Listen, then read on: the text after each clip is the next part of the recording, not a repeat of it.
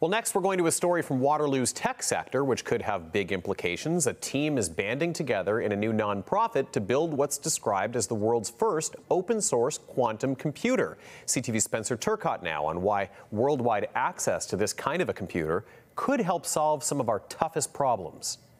So what you are seeing here is our trapped ion quantum processor. And it's in the process of being built at the University of Waterloo's Institute for Quantum Computing. The point of building it, to break down barriers. If more people having access to the technology, the better in general for the society. The problem is few people in the world have access to these powerful machines. A quantum computer helps solve complex problems far quicker than a regular computer, such as finding a specific drug molecule that binds to a protein so that it cures a disease without having a bunch of side effects. The trouble is quantum computing has commercial and intellectual property protections, often used in the for-profit private sector.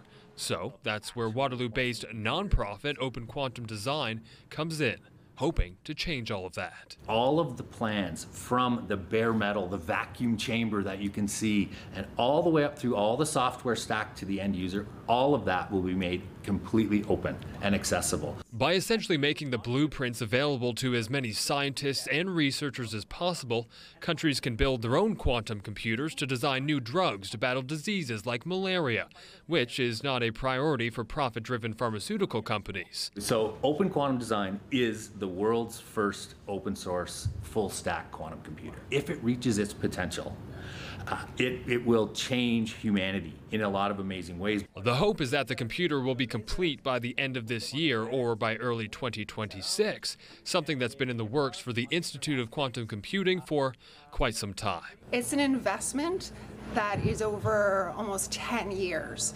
And it is millions of dollars. It means that we can reap the benefits. Benefits for everyone, thanks to this democratized approach to quantum computing.